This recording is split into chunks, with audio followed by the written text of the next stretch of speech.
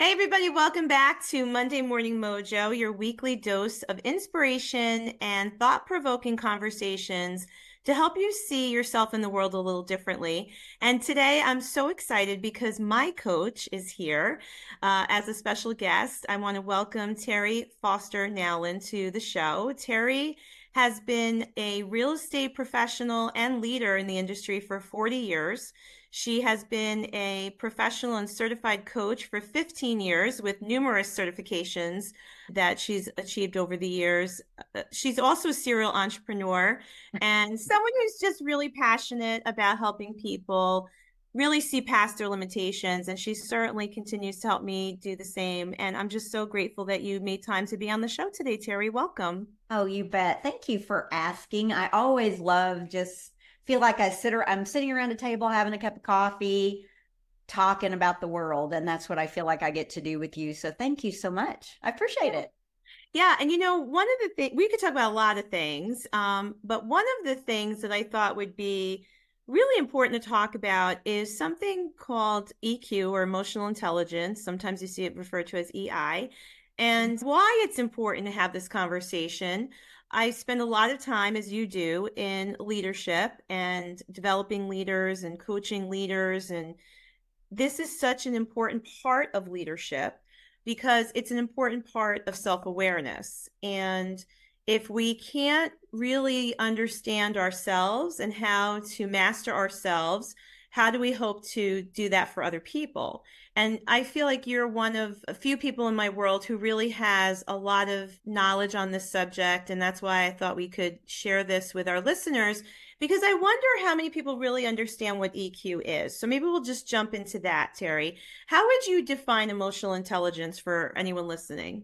It was funny because we just did this with your group, and anybody Yes. that's listening can jump on Chat GPT.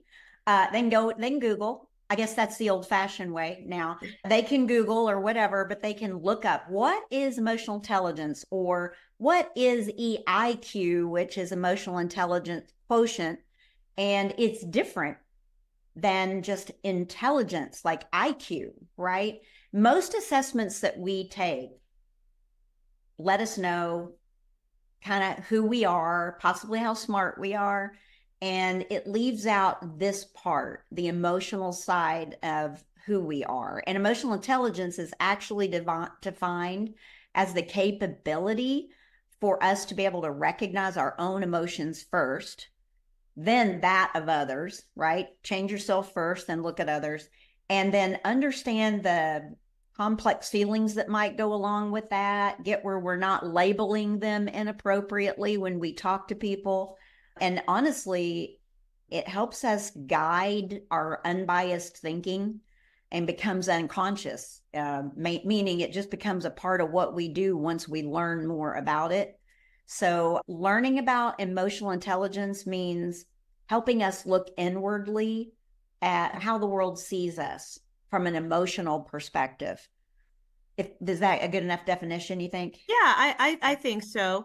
And why is it so important? Because, I sometimes, I don't know if you would relate to, sometimes I feel like we talk about things, it's part of our everyday life, it's part of our vernacular, but to many people listening, this could be very new and a very different concept for them. So why is it important for us to talk about and understand EQ and really ultimately look for ways to raise our EQ? Well, when you have high emotional intelligence, you are more apt to adapt to audiences. Even if you're one on one, that's an audience, right? You're more able to adapt to the audiences or situations that you're in, right? Even if it's family, right? Because you're aware of possibly what's going on internally. When you have high emotional intelligence, you learn to be more self-disciplined and possibly even take control of performance and your productivity because you're aware of what you need to do first. A lot of times we get really excited about doing everything, and sometimes we just need to focus in on what we need to do first. High emotional intelligence human beings have abundant thinking. They're abundant in teamwork and collaboration as well because they're aware of themselves first and they're aware of possibly where they have opportunity to develop and they work on that and they stay focused. So They leverage relationships better when you have higher emotional intelligence. When you aren't aware of your EQ, you're subject to emotional outbursts. So I'm sorry to interrupt you, but emotional outbursts meaning they can't control their response, or they might respond inappropriately too to a situation. Exactly. It might show up like weird energy, moodiness. They're not listening to me, those kinds of things. They sometimes, when you have low emotional intelligence, another one is you feel misunderstood at times and unappreciative, and that might show up in a victim behavior. Like in Mm-hmm. victim behavior, this is interesting. You have to think about this for a minute. Hope I say it right. Low emotional intelligence demonstrates itself sometimes on winning and competition only. Tell us more about that, because I think a lot of people who are listening to this show, I attract a lot of entrepreneurs, realtors, salespeople, right? People who just want to live a bigger life in some way. So I think a lot of us listening are like, oh, wait, I want to be a driver. I want to be competitive. I want to win. But Yeah. you said something that was important. It's that it's the only thing. Yeah. So tell us more about what that means. And remember, these aren't good or bad, these are just signs, right? When you find yourself only wanting to win and only wanting to compete, then it breaks the definition of collaboration and teamwork. Meaning, you might be winning at something that other people don't see as a win, so you're breaking teamwork or you're breaking rapport with people. Many people listening have heard coaches, speakers talk about lead and lag measures, right? Sometimes we pay attention to the lag measure, which is the winning in the competition, and we don't know possibly why we're winning and competing. We're just out winning and competing.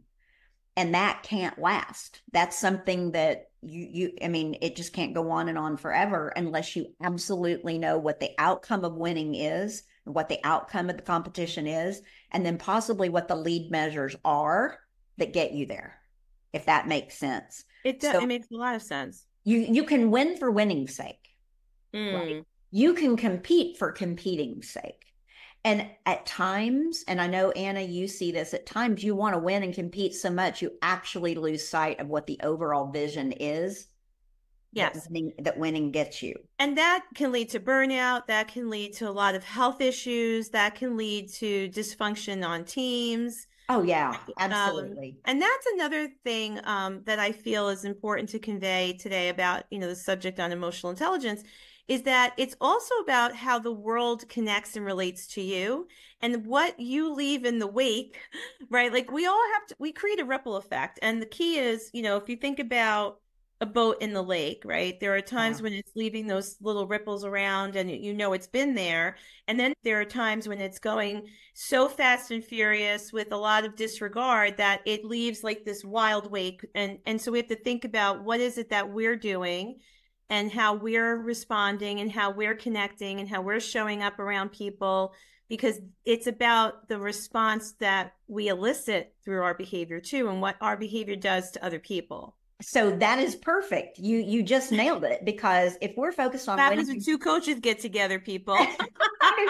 you get excited. So when you focus on winning and competition, you tend to forget or understand what others are thinking and feeling. It's almost like you get so in the groove that you forget about the people around. Like, it doesn't matter what they're thinking or feeling. I'm going, and you forget you're pointing there and the team's supposed to go with you. I do this sometimes with discipline. I can get in this lane of discipline because discipline serves me to get things done that I need to get done. And getting in that lane of discipline sometimes, self-discipline, gets so crazy disciplined that it's not good, because I might be leaving other people behind or causing other people to work outside their natural zone. So it's the same thing. Like, high emotional intelligent people that tend to have higher discipline, higher self-discipline, but then they can fall back into low emotional intelligence by getting way too disciplined and leaving the team behind, if that makes sense. Sure. Right? Because you kind of start winning and competing in your own discipline. Like, you kind of feel good about it. And then you go, oh, wait a minute, people aren't following me anymore. So Low emotional intelligence can also lead to fewer long-term quality relationships. So we all want long-term quality people around us. If we're leaders, that's what causes us to be successful. It isn't about what we do, it's about the people that we bring around us and how we help them so that we can have quality long-term relationships with people. What does that look like? Yeah. And, I think to tie into what we're saying is really helping everyone understand that developing your leadership, right, that overarching thought is so important, regardless of who you think you might be in an organization or out in the world. We all have leadership potential, and we all have to understand that if we're dealing with people on any level, we are a leader. And so this is That's right. important for us to understand that in order to really connect with people, in order to really lead people, in order to hire people, attract people. I mean, even if you just want more followers on your social media, That's right? right. You have to understand all of these elements of leadership. And as I said at the top of the show, at the core is self-awareness and emotional intelligence. You just made me think of something. How often can you get on social media and look at a post and go, high intelligence, low, high, low? Right. It's funny. You get to that point where once you even understand your own personality, your natural and adapted styles, you become aware of like, what you're doing and what others are doing. And it just becomes a whole thing. But this is why, to kind of go along with the question that you asked about, and before we went into high and low emotional intelligence, is corporations are recognizing this. And they're large corporation. There's a Harvard business study that gives you some really great data around why large corporations and organizations strongly value these traits, these hard traits and on emotional intelligence, because they want people to match up with what their organization stands for. So emotional intelligence helps organizations understand the capacity of people having empathy, integrity, analytical skills, passion, creative thinking, verbal communication. All of these fall under self-control, like they all fall under emotional intelligence. So organizations are starting to go, there is something about this, especially with the 5 generations in the workplace. We all have different layers of emotional intelligence because of our past and how we were raised. And we're seeing young people get into the workforce now. And this is a key assessment that would help leaders understand their people better. So. Yes. So number one, we'll put the link to that Harvard business study in the show notes. So okay, I'll send that to you. Yeah, that'd be great. So we can do that. And I'll just say, in my experience as a business leader, I have seen this so many times. And I think that you're right. In the last decade, we've become more aware, I certainly have, about this other side, right? Because there are 2 components to, I think, anyone's success. It's what you bring in terms of skills and track record, right? But there's also the behavioral profile and the emotional intelligence. Yeah. And you could have someone, and I've seen it time and time again. I've had to counsel or consult people who are feeling like they're hitting a brick wall. I have a client right now, actually, that I'm coaching from a different industry, and she's the VP of her company. And the board of directors said, you need to talk to someone about helping you become aware of how you're showing up. She's got the credentials, she's got the experience, she's got the skill set, but it's the other tools that she's lacking, and understanding what her behavior profile is really saying about her, which, like you said before, it's not good or bad. It's just what it is. And understanding, though, what EQ means, and really, I think, embracing that you can understand it, but also evolve and improve it. So if you're working with someone as a coach, Terrie, and you're helping them become more aware of their emotional intelligence, or that emotional intelligent quotient, and the goal is to help them improve and grow, what are some ways that people can improve their EI? Okay, so the first step of anything is awareness, right? It's like what you and I are talking about today. So there will be people that listen to us talk about this, and they're going to go, okay, now I'm aware that I may have an opportunity to learn a little bit more about how the world sees me. So if that's the case, then they may need to take an assessment to start. They may want to put themselves in a class where it's being taught. They may want to look that up on YouTube and find a video to watch, right? You are aware of it now. Now, what are you going to do about it? Because the next piece that you have to understand for yourself is, am I bought in to what this really could do for me, could do to my organization, could do to my leadership? If you want to get more studies on it, the Harvard Business Review will be a great link that you can go through and read about the information that they've gathered to support these facts, right? So you've got to buy in. Once you're aware of something, be committed. You have to be committed right, to wanting to change or grow. You either buy into it, the idea of it, or you don't.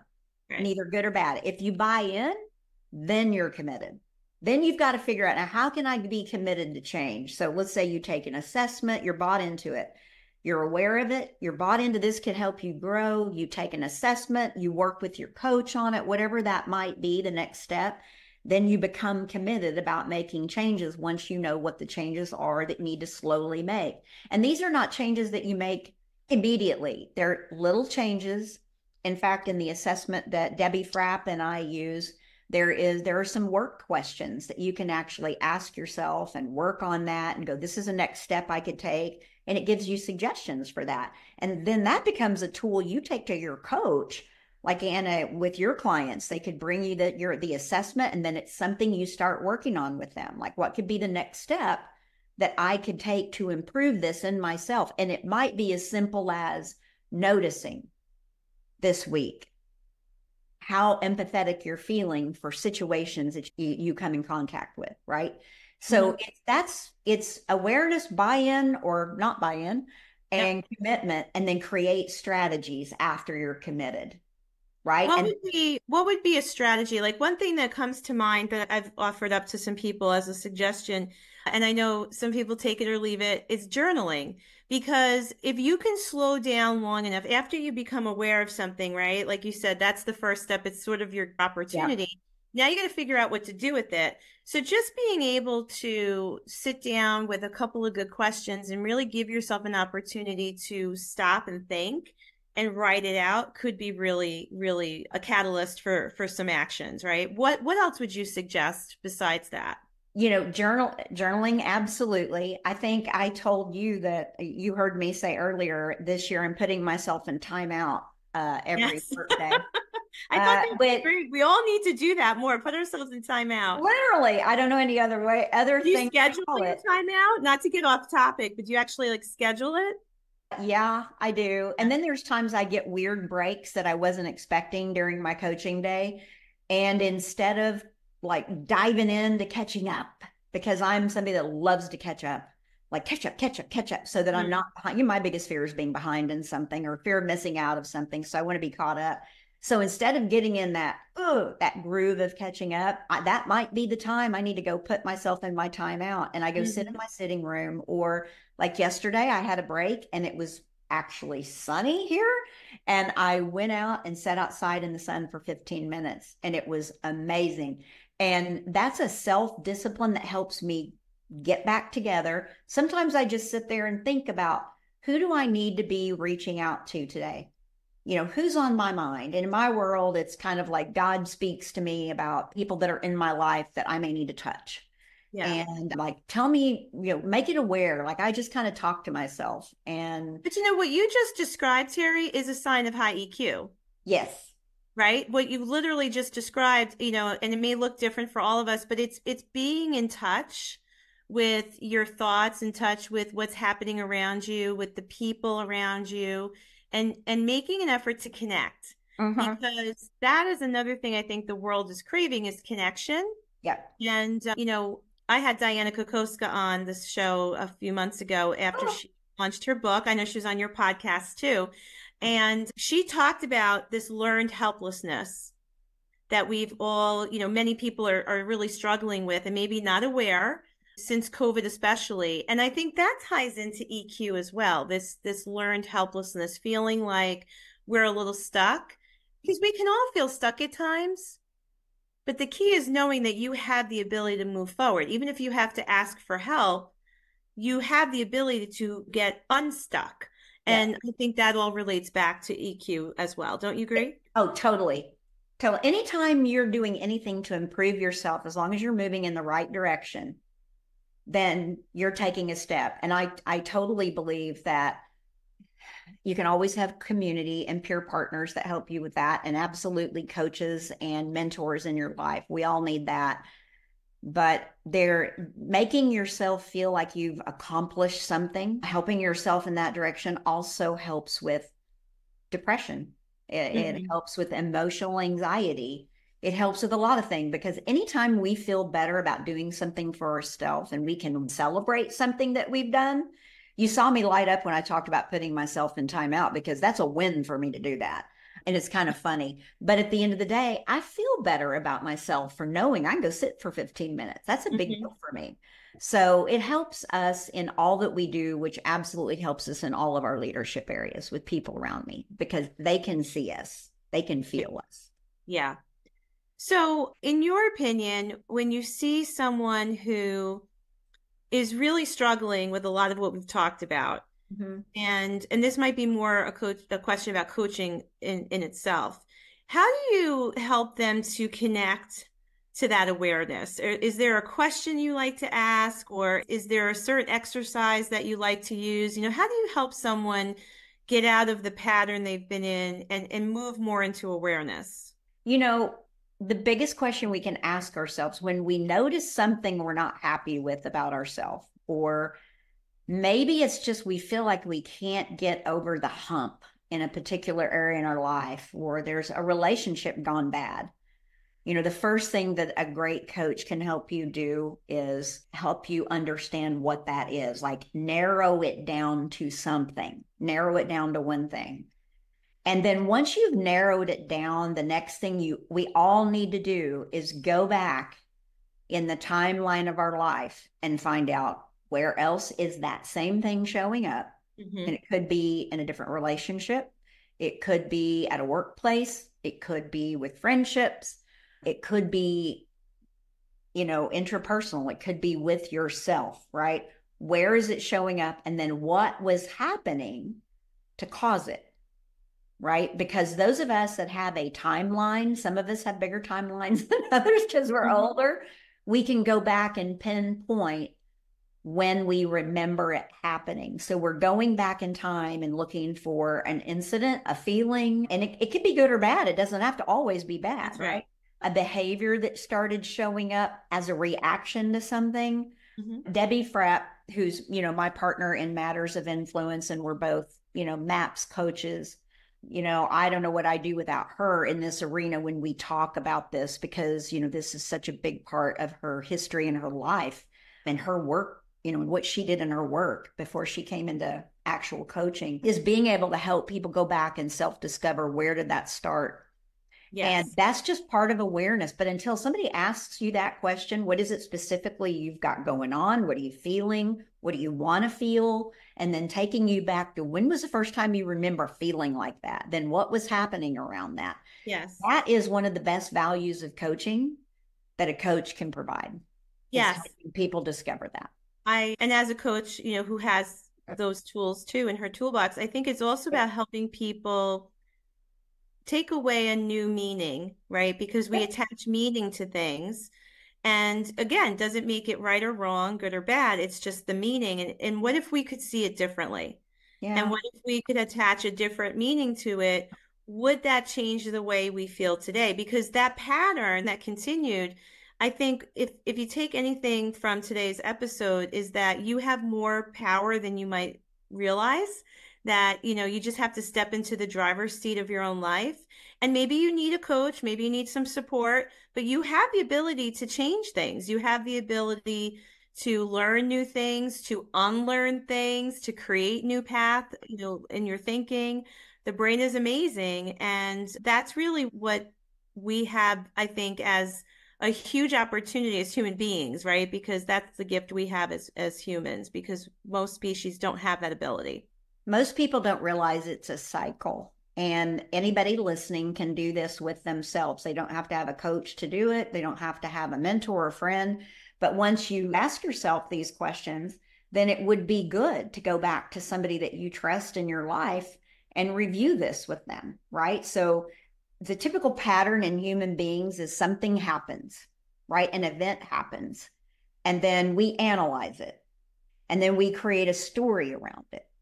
And then we tend to get support for our own story. Whatever that story is we created, we go get support. We gather even more evidence to make it be right.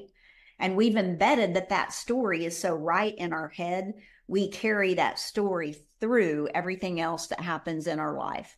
And it could be view of people. It could be view of relationships. Like every relationship is like the other. Every human is like the other.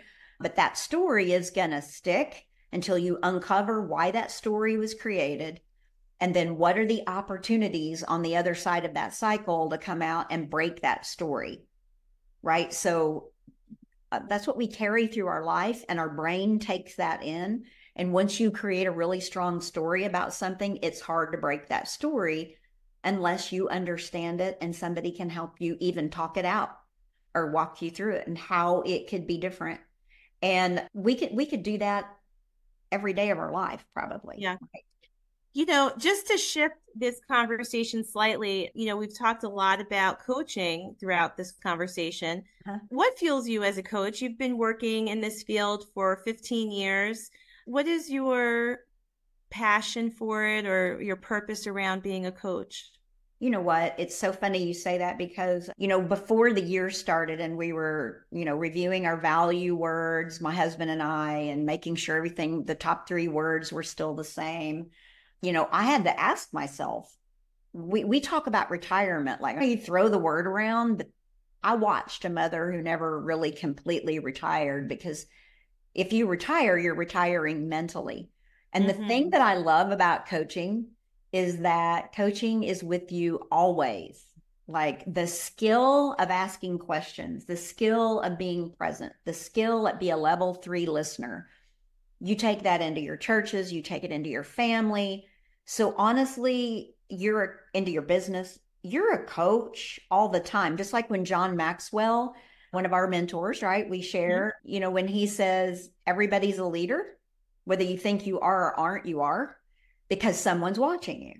Right. And leadership is influence, nothing more, nothing less. So if you're influencing someone to even make a decision, or your behavior is influencing. If you're a parent, you're a leader. Oh, yeah. Right? And honestly, I see leadership as being a really great coach.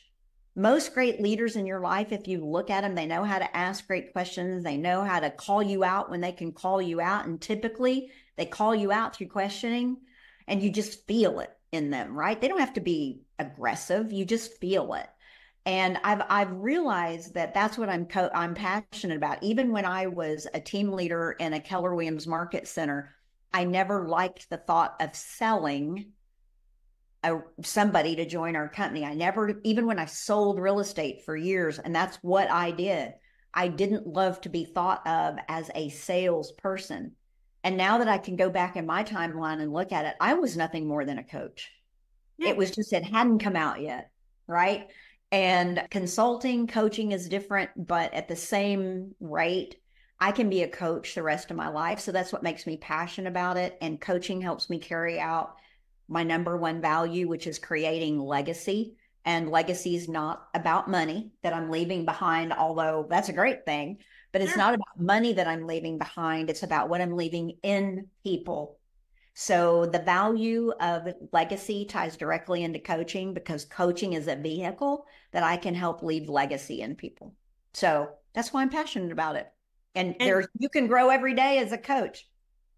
Oh, yes, I've said that, right? We grow exponentially because we are committed to other people's growth, right? Yeah, they teach us.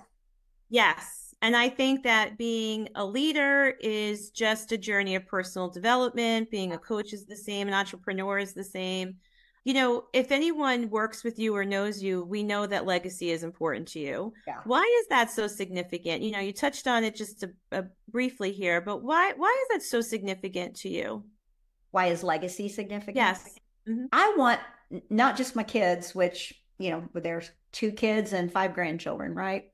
I want them to know, no matter what age they are, no matter what generation they, fit into. And Anna, I'm a geek on generational diversity. Yes. So that should be another conversation we'll That should have. be a whole nother Yes, conversation. we There's will. more coming on that, right? Because I want them to not only, legacy to me is helping people do more than what you did, and then also do what you did and take it into generations way to come, whether it's what I believe spiritually, what I believe about work, whatever it is. I want that to be carried on. It may not be carried on through my children. It may be carried on through other relationships in my life, the people that I've worked with, people that I've touched. They may carry out something that I start. And that all starts with people understanding your story. So whatever it is that you want, that you're passionate about, that you want to have carried out in your life, whether it's a nonprofit or whatever that is, you want that to extend itself into future generations so that it can continue on, right? That it just never stops. And I don't know if that answered your question or not.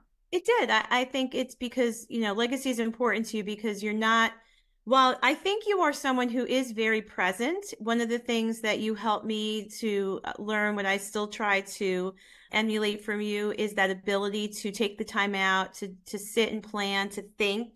John Maxwell teaches us that, and I know you live that out. And I think that even though you're very present, you also are very mindful about the fact that we're moving through this life. It's a journey. And there are people that are coming through life with us. Yeah. And you want to leave something significant for them, something that you want them to see and learn, and also then go on and teach. And that's legacy, right? It's creating cycles of positive change for people. Yeah. And hopefully some of those cycles will break too. I bet part of legacy is teaching people do things differently than you did. Yes. So like if you ask my kids, what is a conversation they hear from me a lot, right? Taylor and Tara, they would say, you say, take risk early. And what I mean by that is take financial risk at the age that you can take them at. Don't wait till you get older. Don't live such a life that you're so conservative that you're not looking for opportunity all the time that's around you and taking risk so that your future is built faster than what I built mine, right?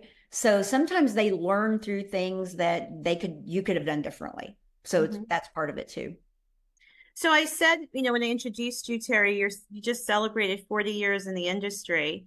So when you think back to Terrie 40 years ago, yeah. And if you could be able to go back and tell her something, give her some guidance or advice, what would you have said? Oh my gosh. It literally goes back to I would have told myself to think more outside the box and literally take a little more risk and dream bigger. In the real estate industry and living in this same place where I started my career, it breaks my heart. Like it makes me honestly sick to my stomach that I think about all of the limited thinking that I had back then about buying a property. I mean, I was in the real estate industry, for God's sake. And yes, interest rates were like 16.5% when I got in, but it created a lot of grit. But within that first 5 years and watching the real estate cycle change, the properties I could have snatched up or created partnerships with people and done things differently, I just wasn't thinking about it then. I was thinking more about surviving, paying bills, and all of that versus growing my future. So at 20, I wish I would have grown my future and been a little bit more outside the box. I broke the box by not finishing college, number one, because, my era, you go to college and you get a degree. And I stepped away from college to be an elementary education teacher. Oh, I didn't know that. That's something else we have in common. I thought I was going to be a teacher, but we are teachers, right? We are. That's the whole point. I ended up doing it, just not with children, and it wouldn't have been pretty if I would have been in a classroom. I'd have burnt out in the first year, I'm sure.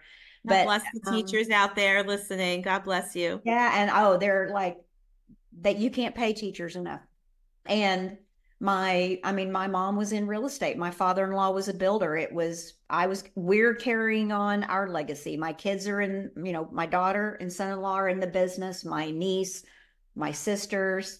Mom left a legacy behind now that we've all been able to take advantage of and grow the way we want to grow. So hopefully there will be a legacy of entrepreneurs, whether it's real estate or not, left in my path that are I'm taking a sure. little I have more no risk doubt. I have no than I doubt. do. So, as we wrap up today, Terrie, is there something that we didn't talk about or a question I didn't ask you, whether it was about EQ, personal development, coaching, yourself, that you would like to add so we can leave a little bow on the gift we've given to our listeners today? If somebody asked me this past week, like if there was one thing that I could help people improve that would create higher connection with other people, what would it be? And I said, well, it's real funny because a couple of weeks ago, I did a leadership retreat. I'll just call it that. And one of the activities that we did was a tell your story activity. And I got this from, my mentor, Mo Anderson. You know this, Anna. And this was back in 1996. And one of the most impactful things she had us do was sit down and write out our story. And back then, my story was a little less than it is now. And it fit on one page. And it was about, how did you get here today? And we don't know how impactful our stories are until we reread our stories that we write and we keep adding to our story and we share those stories with people. There always is an opportunity to share something that happened in your life. In fact, this happened last night right here in our home and life group. David and I were able to tell our story of how we found each other and how we, why we got married. And it had a lot of failures in it, and it had a lot of wow moments in it of people around us that we didn't think we'd be sharing. And that story was impactful. And we will be forever connected to those people in some form or fashion because we shared our story. So I would encourage everybody to not take for granted the story that you have and how impactful it can be with people. And if there's a reason that you don't want to share parts of your story, like I've got divorce in my story, I've got cancer in my story, and those aren't easy things to share, but I bet somebody listening might have the same feelings about those two topics that I do. And you're going to learn to help people through some of those things as you build and grow in relationships with people. So take your story seriously and how it can help you connect to people. Yeah, because we all have the power to impact a life and inspire people through that story. And yeah, that, you're missing an opportunity about here on this podcast a lot. Yeah, you're missing an opportunity if you don't. Yeah. So Terrie, how can anyone connect with you or find you? Because I'm sure that someone fell in love with you today listening to this. Oh, I'm sure. You mentioned that you have a podcast, Matters of Influence, right? With yes. Debbie Frapp, a fellow friend and coach. Oh, and, my best friend, my sister from another mother. We're so opposite, yet we're so alike. Yes, Debbie Frapp and I are co-owners of a company called Matters of Influence, and you can go to that website and look us up. It's becoming more and more interactive. Debbie is so highly certified in so many things. It's unbelievable. But we are also Keller Williams MAPS coaches. So inside the industry, that's what we do. We coach inside the industry. We coach companies outside the industry that are not associated with real estate. There is a lot of, like I said, go to the website and look up credentials, but that's where we are. The podcast, you've already mentioned that. And that's where you can reach us. It's pretty easy. And I, of course. Oh, and on Facebook, all social media. You can get to us on social media, Matters of Influence. And I am so fortunate to have you in my world as my coach, but an advisor, a mentor, a friend. And I really appreciate you being here today. This was a great conversation. And I know that we've given some people a lot to think about. And that's my intention for this podcast. You're doing a great work. You're doing a great work. I remember when I said, why don't you do that for everybody here? I know. You remember I said, hey, it was back in May of 2020. Terrie and I have been working together for years. And I just felt was during that time when you were feeling like people were learning helplessness. And I thought, you know what? I'm going to go out there. I'll start something on a Zoom call. Then I decided to start a Facebook group and stream it live through the group. And I did that for 3 years. And then finally we were like, why are we doing this as a podcast? Exactly. And it's fun. It's so much fun. It's really gratifying too, because you never really, and this is the truth about life, and we'll end on this. You really never know whatever you say or how you show up. You don't really truly understand the impact it's making. So yes, we have all kinds of analytics that I can look at as far as the show's performance, but I don't really know what it's doing in someone's life, but I trust that it's doing amazing things. And whether it's impacting one life or thousands, that one life matters. And that's why, you wanted to do it and continue to do it. And it's changing my life too in the process. So Absolutely. it's great. This continually changes our lives. So, Yeah. All right. Well, thanks again for being here, Terrie. you And bet. thank all of you for being here every week. It's just great to hang out with you. It's my pleasure. Thanks. All right.